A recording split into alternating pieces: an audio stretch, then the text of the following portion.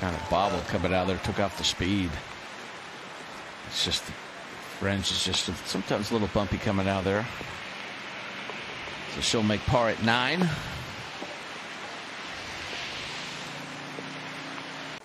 Yeah, damp fairway, but they're lift clean in place. This from 163. Oh, you could see the moisture coming out of the ground with that divot. Good shot. Yeah, sure is.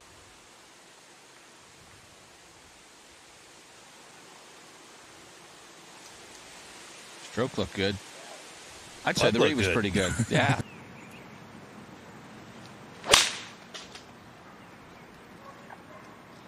On a good line. Oh, my. Yeah, great line. And that will be for birdie to get to 12 under. Now Castren for that birdie at 12. No need to read this one. Straight in from 3 feet. All right, what a spectacular 3 after that tee shot. Trip Eisenhower's with this group. Looks like Castren next. Second shot. 125 yards. Oh, this looks good in the air. Looks pretty good on the ground, too. Nice shot there.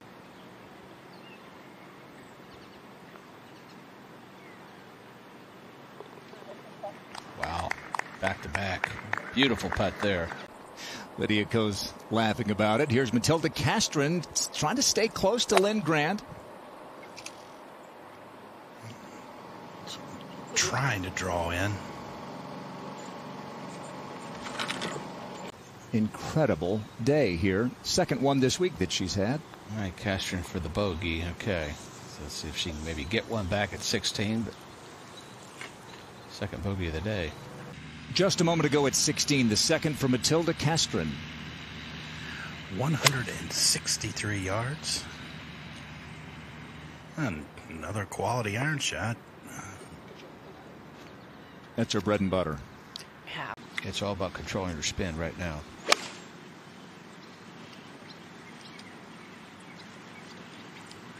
Uh-huh. Yeah, I'd say she did a pretty good job with that. Excellent shot.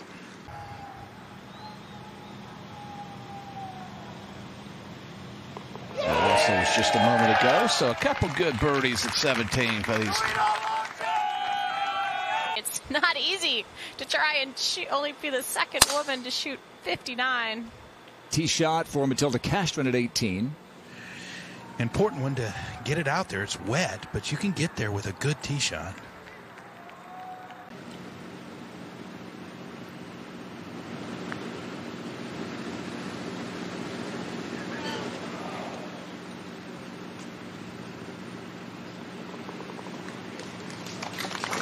Easiest hole for the week, but a frustrating closing bogey for Matilda Castren.